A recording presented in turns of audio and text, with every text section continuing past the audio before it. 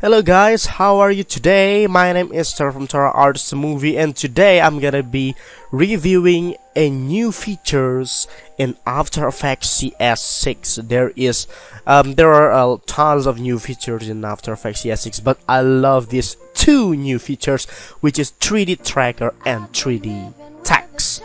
And today I'm gonna be reviewing those features, and I love it so much. It could save you a lot of time, because back in the day, before After Effects CS6, as you know, if you want to make some, let's say, 3D text in some scene like this, of course you have to 3D track this scene first in 3D tracker program like Buju or PF Track, and then if you want to make a 3D text, you also have to create some 3D text in like 3D software like 3ds Max or Cinema 4D, and then you can go back to After Effects, and it's a very long routine, but now you can do it all in After Effects, and it has to be After Effects CS6 in its new features. Alright, so as you can see here, I already got a clip in here. Let's say I'm gonna put some 3D text on the clip right here. So all I have to do now is click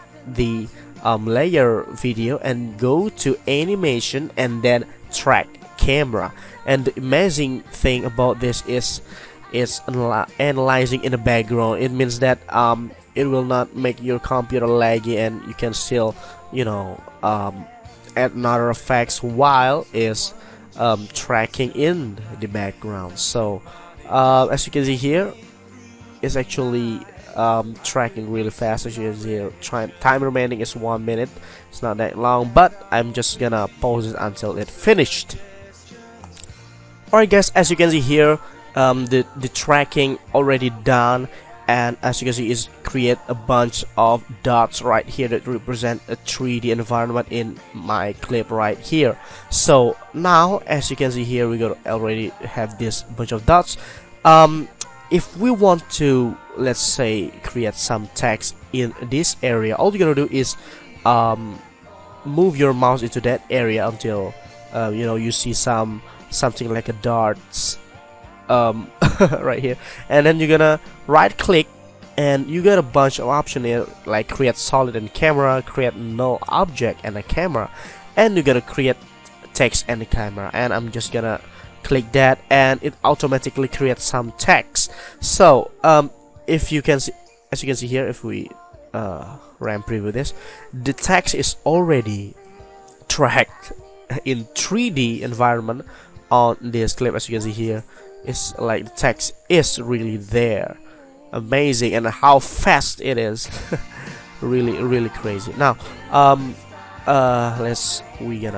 just gonna try to rotate this so you can see it more clearly, like so. And as you can see here, the text is already tracked on this clip. Now what about if you want to make the text 3D? It's also really easy. All you're gonna do is go to composition, and then composition settings, and go to advanced right here, and then on the renderer tab here, go from classic 3D. Maybe your default will be classic 3D. All you're gonna do is change it into ray traced 3D, and then on the option here, if you have some massive, really fast computer, maybe you can set this to like a lot of amount here, but my computer seems to really slow, so I'm just gonna change it to 1 draft, so it will not have took a long time to render. So okay, and there you go. Now if you already activate those ray trace 3D, all you're gonna do is click on the text, and if your text is already 3D, you will have these geometry options, and open that up, and you will have a bunch of options here. So you can as you can see, extrusion depth, if you try to play with it, and as you can see here, the text is already 3D. And if you want to add some stroke, all you're gonna do is double click, and you will have this character and paragraph, and you can make some stroke here, and to make the stroke visible, all you're gonna do is go to bevel style and change it to maybe convex right here, and you can already see the strokes. And to make the stroke is even bigger, you can go to bevel depth and just play with it and add. As you can see here, it's already create some strokes. So guys, as you can see here, we create some 3D text and track it into a 3D environment.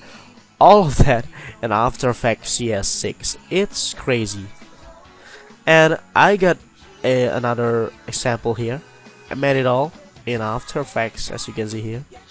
And if you're gonna rotate this camera, as you can see here. Alright, so as you can see here, if you rotate this, you can already see it is in 3D, and all of it created in After Effects CS6. I added some light here, so it casts some shadows and etc. Maybe you're just gonna try it yourself. Alright guys, so this is supposed to be a tutorial about these two new features in After Effects CS6. So if you already bought it, have fun with it. And yeah, see you in the next cool tutorial in the review. Hopefully this video will help you out if you already have After Effects CS6. Alright guys, so my name is Tara from Tara Arts Movie. See you in the next cool videos and tutorials. Ciao.